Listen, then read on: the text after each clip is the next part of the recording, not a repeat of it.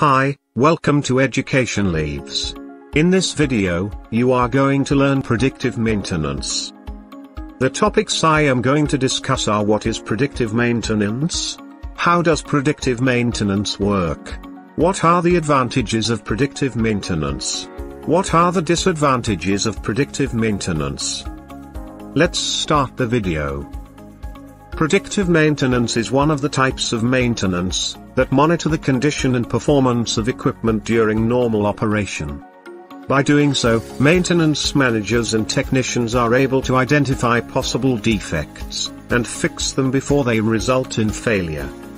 In fact, 91% of manufacturers who deployed a predictive maintenance program saw a reduction in repair time, as well as a 9% increase in equipment uptime, and a 20% extension in the life cycle of aging assets. Similar to preventive maintenance, predictive maintenance is a proactive strategy that aims to eliminate asset breakdowns. But, unlike preventive maintenance, predictive maintenance tries to predict when equipment might fail, with the use of IoT devices and sensors. This allows maintenance frequency to be as low as possible, to avoid a costly reactive strategy. If you want to know about preventive maintenance, check that video in the description. Now come to, how does predictive maintenance work?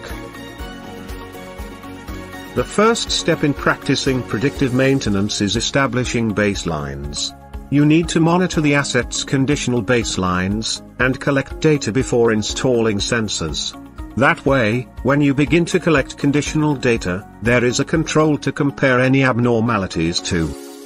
To effectively collect the right data, predictive maintenance programs have to be paired with the right condition monitoring technology. In particular, a CMMS and multiple IoT-enabled devices. The Internet of Things, or IoT, plays a key role in the process of forming an efficient predictive maintenance strategy. By collecting the necessary data from condition monitoring sensors, IoT devices can take the data and connect it to a maintenance management system. From there, it's simple. Anytime a piece of equipment performs outside of normal parameters, the sensors trigger your predictive maintenance protocol. Typically, a work order is generated in your CMMS, and assigned to technicians so they can perform any required repairs to address the anomaly. The information captured by predictive maintenance sensors can vary depending on your equipment and machines. Examples include infrared imagery. Through the use of infrared cameras, technicians are able to detect high temperatures for worn components such as electrical wiring. Acoustic analysis. It's seen as a cheaper alternative to ultrasonic imagery. Acoustic analysis helps to detect liquid, gas, and vacuum leaks. Vibration analysis. Sensors can be used to determine an increase or decrease in the vibration of essential components such as pumps and compressors. Oil analysis. It allows engineers to constantly check the condition of a machine's oil lubricant and determine if it has been compromised by other particles and contaminants.